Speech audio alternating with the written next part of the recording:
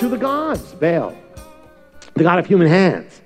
You know, if you don't worship the one, you're going to end up worshiping the others, because we were born to worship. God made us to worship him. So if you don't worship God, you're going to worship the gods. If you don't serve God, you're going to serve something else. So man, that's the way it is. If we don't, we will always end up worshiping something. So Israel exchanged its gods. It exchanged it. How? It stopped rejoicing in God. It stopped delighting. It stopped dwelling in him. Stopped being in his word. Stopped pondering his goodness. Stopped loving him. And it lost its first love. But it never stays like that. It doesn't stay that way for long. It never stays with no God, because man is made to worship God. So it never stays without a God. It never stays neutral. There's no neutral ground. So what happened is when God, went out of their hearts and then out of their lives, what happened? Baal came in. Asherah came in. Moloch came in. Dagon came in. They all came in. You know, the 20th century is known as the century of secularism, where that means, basically no God. Communism declared religion the opiate, the drug of the masses, declaring no God. Nazism, in effect, declared the God of the Bible is dead. But notice what happens to all these things.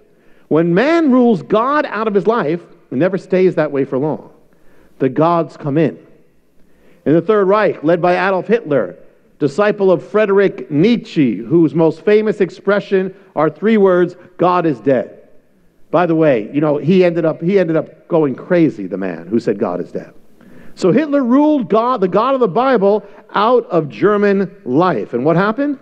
What happened wasn't neutrality. What happened was other gods came in. He revived the gods of the ancient Germans, the pagan gods. In effect, he made himself a god. He called on the nation to worship him, to adore him, to lift their hands to him. He made them sing songs to him and offer sacrifices to him. And ultimately, he offered up the sacrifice of the Jewish people. The word, as I've shared once or more, there's a word in Greek which means the burnt offering. It's a translation in the Bible. The word is Holocaust. It's in the Bible. It's in the Greek translation. Communism, the other major godless ideology, declared no God, no religion, nothing beyond this world. So what happened? What happened was that ruling God out, the state became God. The Communist Party became God.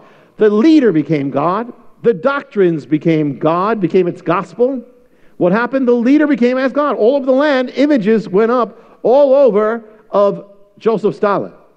In that culture, they used to have images of the saints. This is the Russian Orthodox Church. Instead, they exchanged it for Joseph Stalin and the communist leaders. All across the land, idols went up. The people were, in effect, worshiping their idol, singing songs of praise to him, receiving the words of the leader as if it was coming from God. And anybody who came against them would be judged, would be sent to destruction, and causing the sacrifice of millions of people in Russia, millions of people in China under Mao. The same thing.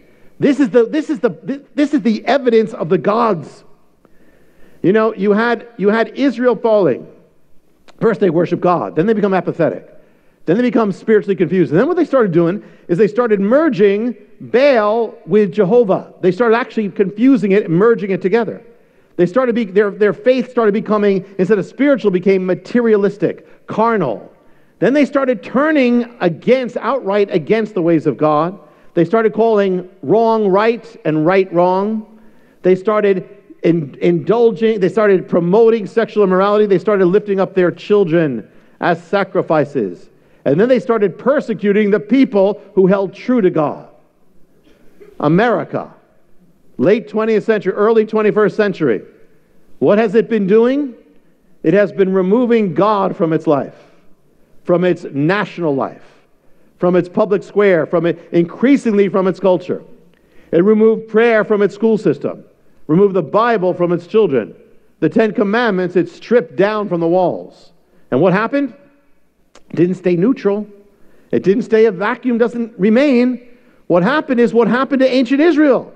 What happened is that as it ruled out God, new gods came into America.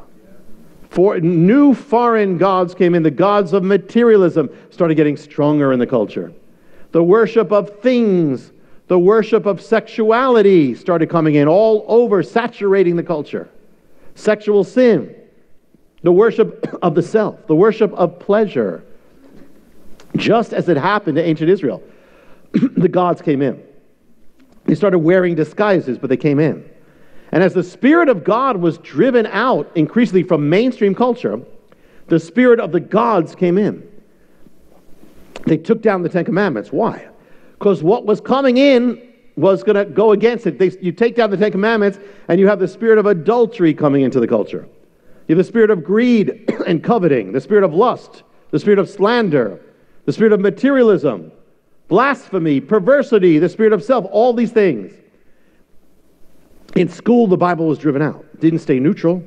Other spirits came in. Other gods came in to the point where children were increasingly indoctrinated into sexual immorality, into perversity. Driving God out has not led to tolerance. It's led to a new intolerance. Why is that? It's amazing what's happening in the culture. Do you know, just in the last month, there are several cases of people who were driven out of their employment just because they believed what the Bible said. That's where we're going. Why do you have, if really there were no gods, it was just a neutral thing, you would have neutrality. You don't have neutrality, you don't have tolerance, you have a new intolerance because there are gods involved.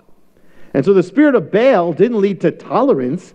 It only for a little while, when it's in transition, they say, well, be open to the new morality. That's only when it's a tolerance. It's only tolerance to get the other things in. But once it's in, it doesn't stay tolerant because the point is to drive everything out. Jezebel and Ahab hunted down the prophets of God. And that's what you're watching in America. A spirit that says you can, even simply if you uphold that, which we all upheld just a few years ago, we're going to persecute you. And you're not even going to be able to express what the Word of God says. It is ultimately it's a war of gods. And it's not only nations that fall away.